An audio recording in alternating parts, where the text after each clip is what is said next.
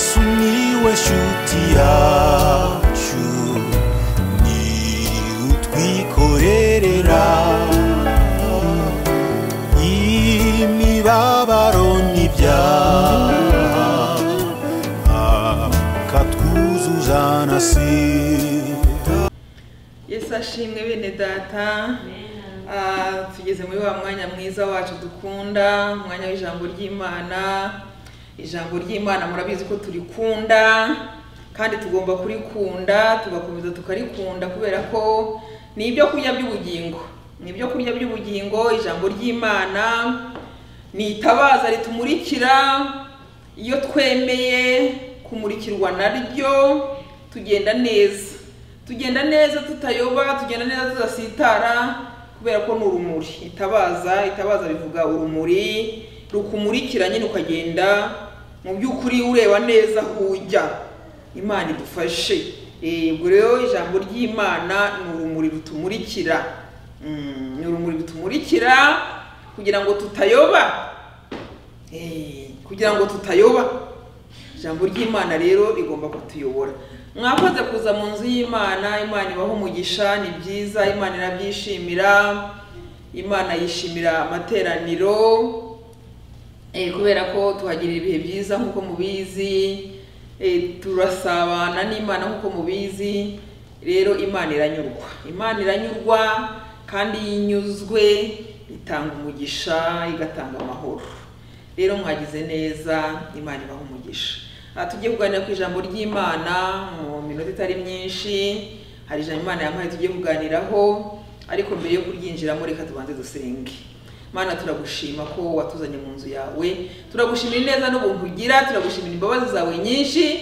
Mana, turagushimira kurinda kwawe gukomeye. Warakoze rero kuturinda, warakoze kuba mu ruhande rw'iwacu, warakoze kurinda imiryango yacu mwami. Icyubahiro ni icyawe. Rero turi imbere yawe mwami tugushima, turi imbere yawe tuguhimbaza, turi gushyira izina ryawe hejuru Mana, kubera ko izina ryawe rirakomeye. Uri Imana ikomeye, Imana ibera hose icyarimwe, Imana itarobanura ku butoni, Imana idukunda urukundo rwinshi, Imana itwitaho. Turi mu nzu yawe Mana tuguhimbaza. Icyubahiro ni icyawe. Wakoze rero mu byatambutse byose twabanye nawe. Tugeze mu mwanya mwiza wo kumva ijambo ryawe Mana. Turinginze kugira ngo imitima yacu ice bugufi yumve icyo uvuga mwami, kandi tumara kumva twumvire kugira ngo tubashe kugendana n'ubushake bwawe. Urakoze rero, nawe ugiye kuvuga Mana ntaba ari nge ahubwo izina ryawe ryo rishyirwa hejuru. Reka byose bigende neza. Ngwino uduhire Mana, imitima yacu turize imbere yawe, twemere kuyoborwa n'ijambo ryawe ibihe byose Mana, kugira ngo tubashe kugenda mu murongo wishimira. Urakoze rero, tuguhaye icyubahiro. Byose bibe byiza, byose tubisabye mu izina rya Yesu. Amen. Amen. Tugiye kuganira ku ijambo ry'Imana. Imana ishatse ko tuvugaho muri kano kanya. Ni ijambo ryiza. Ni ijambo ryiza, nutega amatwi urafashwa. Kubera ko ijambo ry'Imana riradufasha, ijambo ry'Imana riratwubaka. Ijambo ry'Imana ni kimwe mu bigize ubuzima bwacu. Ababizi barabizi. Iyo ijambo ry'Imana uyihaye umwanya wa mbere, yo wemeye kuyoborwa naryo, ubaho neza. Ubaho ubuzima bwiza, ubuzima bunezeza Imana. Imana ikakwishimira, Imana ikaguha umugisha, Imana ikaguha ibyo umutima wawe wifuza. Kuko ijambo ry'Imana rivuga ngo bashakana umwete bazambona. Ubwo rero dushaka Imana nkuko tuyitega amatwi, Imana iratwiyereka. Imana rero yagize neza kudutegura ijambo ryayo. Tugiye gusoma mu Kuva igice ni cya 33, turahera ku murongo wa 12, tugere ku murongo wa 23. Kuva 33 guhera ku murongo wa 12 kugera ku murongo wa 23. Reka tuhasome mu izina rya Yesu. Umutwe w'amagambo haranditse ngo Mose yinginga Uwiteka kujyana n'Abisiraheli yerekwa ubwiza bwe. Mose abwira Uwiteka ati, dore ujya untegeka uti jyana ubu bwoko, ntumenyeshe uwo udutumanye. Ariko waravuze uti nkuzi izina kandi wangiriyeho umugisha. Nuko niba nkugiriyeho umugisha koko, nyereka imigambi yawe kugira ngo nkumenye, mbone uko ndushaho kukugiriraho umugisha, kandi wibuke yuko ubu bwoko ari ubwawe. aramusubiza ati ubwanjye nzajyana nawe nkuhuje. Mose aramubwira ati ubwawe mutajyana natwe ntudukure ino, ikizamenyekanya yuko nge n'ubwoko bwawe twakugireho umugisha ni iki? Si uko ujyana natwe bigatuma nge n'ubwoko bwawe dutandukanywa n'amahanga yose yo mu isi. Uwiteka abwira Mose ati n'icyo uvuze icyo ndagikora, kuko wangiriyeho umugisha nkakumenya izina. Aramubwira ati nyereka ubwiza bwawe burabagirana. Uwiteka aramubwira ati ubwanjye nzanyuza kugira neza kwanjye kose imbere yawe, nzivugira mu izina imbere yawe ko ndi Uwiteka, kandi nzagirira ubuntu uwo nzagirira ubuntu, kandi nzababarira uwo nzababarira. Kandi ati ntiwareba mu maso hanjye, kuko umuntu atandeba mu maso ngo abeho. Kandi Uwiteka ati hariho ahantu bugufi bwanjye nanjye hariho ahantu bugufi bwawe nawe uzahagarare ku rutare, kandi ubwiza bwanjye bukikunyuraho nzagushyira mu busate bw'igitare, nkutwikirize ikiganza cyanjye ngezaho marira kunyuraho, maze nkutwikurureho ikiganza cyanjye urebe mu mugongo hanjye, ariko mu maso hanjye ntihaboneka. Iri ni ijambo ry'Imana, riranasobanutse cyane. Umugaragu w'Imana Mose, Imana yaramutoranije kandi mutoraniriza gukora umurimo ukomeye. Buriya Imana igitoranya abantu kandi ikabaha misiyo, kandi hari abantu Imana iha misiyo ikomeye kubera ko yabizeye, yababonyemo ubushobozi, yababonyemo kwizera gukomeye, Imana ikabatoranya mu gihe runaka bagahagarara mu mwanya ishaka. Mose rero yahamagawe n'Imana kuri misiyo ikomeye yo gukura ubwoko bwayo mu gihugu cya Egiputa, akabuyobora akabujya imbere kugeza nyine aho Imana yashakaga ko bugera. Rero Mose yakoranaga n'Imana cyane, Mose yavuganaga n'Imana cyane mbone nkubone. Mose yari umugaragu w'Imana, Imana ikunda kandi nawe akayikunda. Aha rero yagendanaga n'ubwoko bw'Imana nyine abuyoboye. Murabizi ko kuyobora ntabwo biba byoroshye. Mose yari afite umurimo utoroshye, kuko kuyobora abantu ntabwo byoroshye. Murabizi kuyobora abantu ni ibibazo, kubera ko abantu baba batekereza ibintu byinshi cyane, abantu barananiza. Rero Mose yafashwaga no kugendana n'Imana, no kuyoboza Imana, no kubaza Imana, no kuba hafi y'Imana cyane. Naho iyo bitagenda gutyo ntabwo yari kubishobora. Ari nacyo natwe dusabwa mu minsi ya none, kugendana n'Imana cyane, kuyereka ibyacu cyane, kuyiragiza cyane, kuyiyoboza inzira, kwemera kuyisaba kugendana nayo, mbese umutima wacu ugahora ku Mana. Nuko ngo Mose umutima wahoraga ku Mana, umutima wahoraga ku Mana, ayegereza cyane, aganira nayo, kuko yari yabonyemo umubyeyi mwiza, mbese bari bafite ubusabane. Aha rero Imana nyine yaribwiye Mose n'ubundi ngo wahaguruka agende, kubera ko igihe cyose bagendaga ari uko Imana ivuze. Imana yabagendaga imbere, noneho aho igeze yahagarara nabo bagahagarara. Imana yakongera guhaguruka kugenda nabo bakagenda. Imana yabwira Mose ati jyana ubwoko ahangaha, Mose akemera. Aha rero Imana yaribwiye Mose kujyana ubwoko bwayo, kubuyobora n'ubundi. Ahari nkeka ko Imana ikimara kumubwira ati jyana ubwoko, kumwe yabagendaga imbere, byabaye hari nk'ibitinze gato. Mose rero abaza Imana ababwira ati uyu mbwira ngo jyana ubwoko, ntumenyeshe uwo udutumanye. Ariko waravuga uti nkuzi izina kandi wangiriyeho umugisha.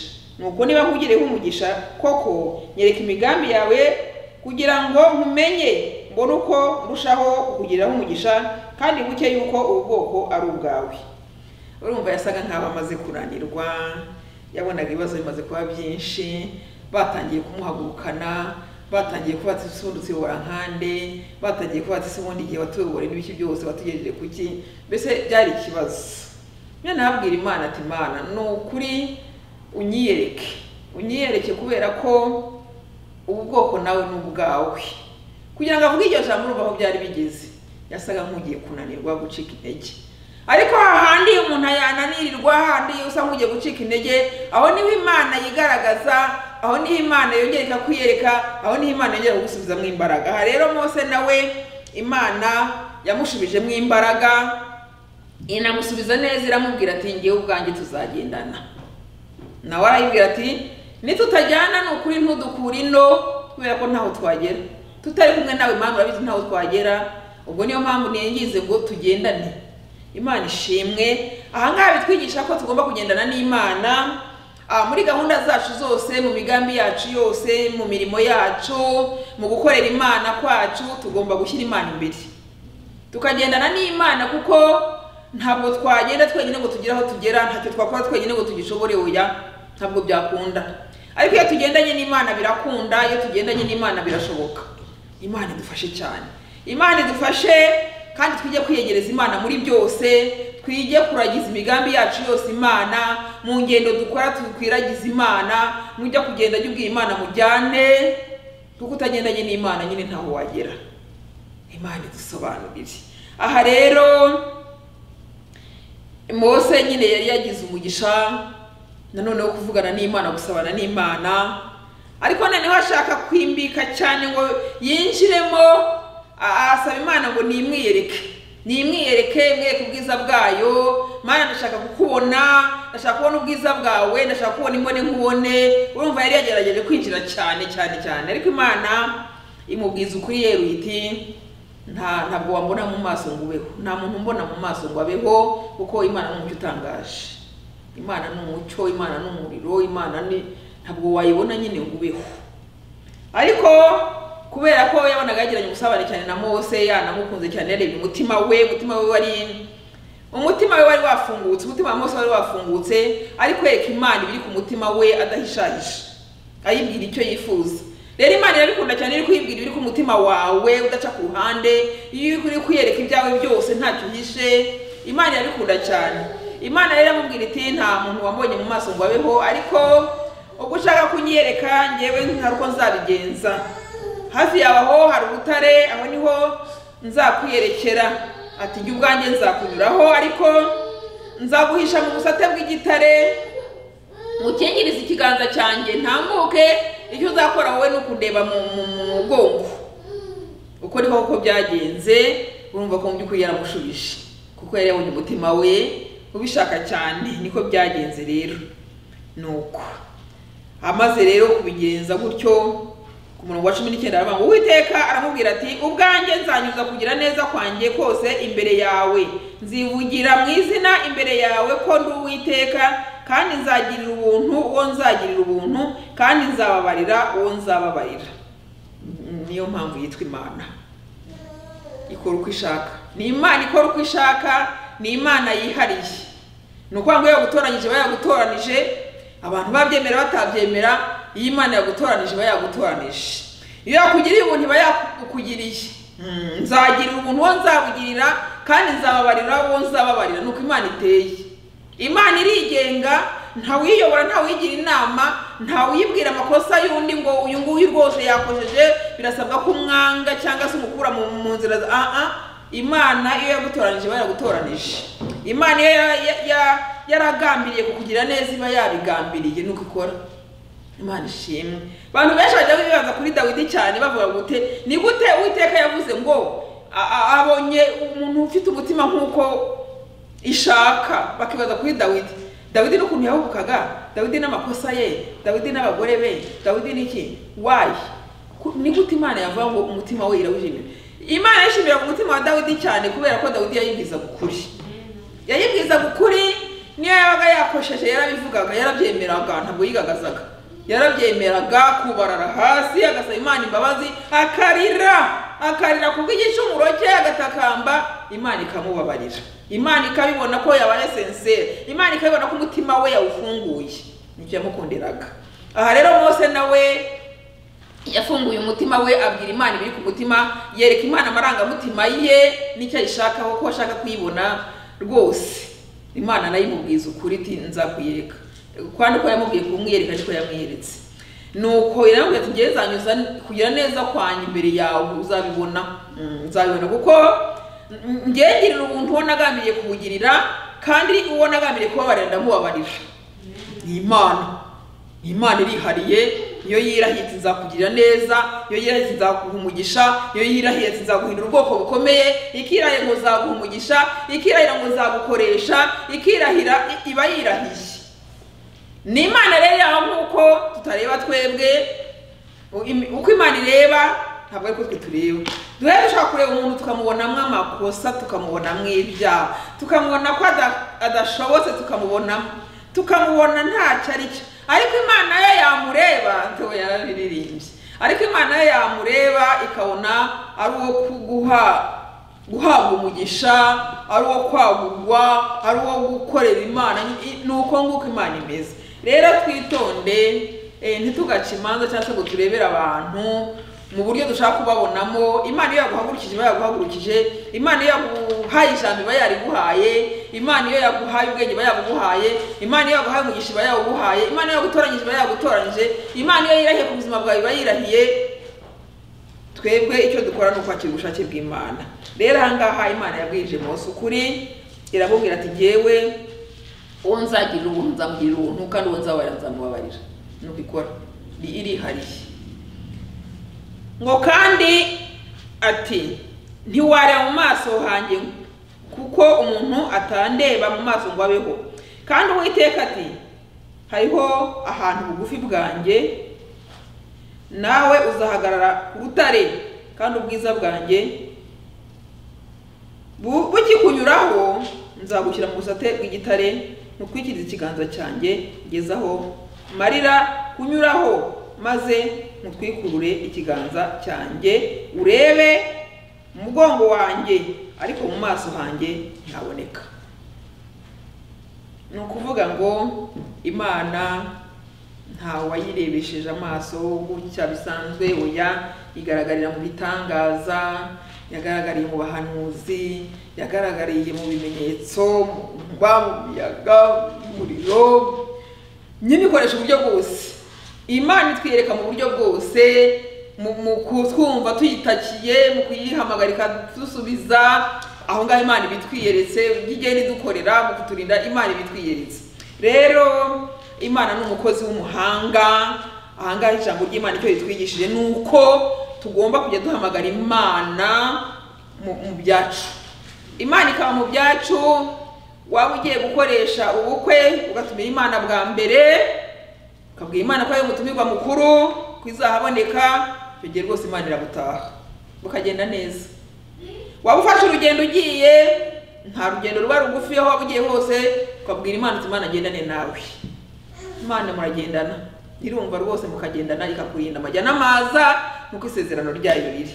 Rero twige gutumira Imana mu byacu, twige gutumira Imana mu miryango yacu, Imana ibemo, twige kubaka igicaniro mu miryango yacu, igicaniro cy'amasengesho, igicaniro gihoraho.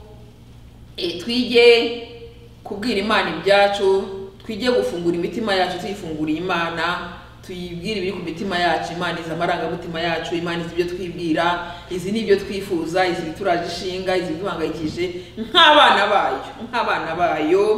Mu by'ukuri kuba umwana w'Imana ni byiza, kandi Imana yarabikemuye, yaradukunze duha umwana wayo kugira ngo umwizera wese atarimbuka ahubwo ahabwe ubugingo buhoraho. Rero Imana yaragikemuye, kwizera Yesu biduhesha kuba abana b'Imana, tugasabana. Umwenda ukigiriza hera batagusemo kabiri kugira ngo natwe tugereyo, ntabwo dukeneye abatugererayo, ahubwo natwe twigereyo tukavugana n'Imana. Rero bene data, Imana ibahumurisha, twige kubwira Imana ibyacu, twige guhamagara Imana, twige kuyisobanuza, twige kuyibwira ko dushaka kugendana nayo, kumurikirwa nayo, kuyimenya bundi bushya, kuyikunda bundi bushya, kwambikwa izindi mbaraga. Ibyo tujye tubisaba Imana kandi Imana irabitanga. Rero Imana ibaha umugisha kumva ijambo ry'Imana, n'abazadukurikira nyuma kuri Kwizera Yesu TV, namwe Imana ibaha umugisha kuko gukurikira ijambo ry'Imana no gukunda abakozi b'Imana. No kuri twese turi mu rugendo, tujye dufashanya, tubwirane ibyururutse imitima, nukuri tuzagororerwa. Imana ibaha umugisha. Reka dusenge. Mana turagushimye kubwo ijambo ryawe ryiza. Iri ni ijambo ritubwiye umugaragu wawe Mose uburyo mwabanaga, uburyo yakubwiraga byose biri ku mutima we. Natwe turingize Mana ngo iryo banga tuhishurirwe ryo kujya tukubwira byose, tuguhamagara muri byose, tukuyambaza muri byose, kubera kuri Imana yacu kandi urashoboye, ufite ubutwari bwose. Urakoze rero iri jambo rishobora imizi mu mitima y'abaryumva n'abazaryumva, kugira ngo bose bijye kubana nawe Mwami, bagire ubusabane nawe Mana, bakubwira ibyabo, baguhamagara mu byabo, kubera kuri Imana ifasha, uri Imana itabara, uri Imana yumva, Imana ikora imirimo n'ibitangaza. Urakoze rero, ngakomeza kutwereka uko bukeye uko bwije. Byose tubisabye mu izina rya Yesu. Amen. Amen. Amen. Yesu niwe shuti yacu, ni utwikorerera imibabaro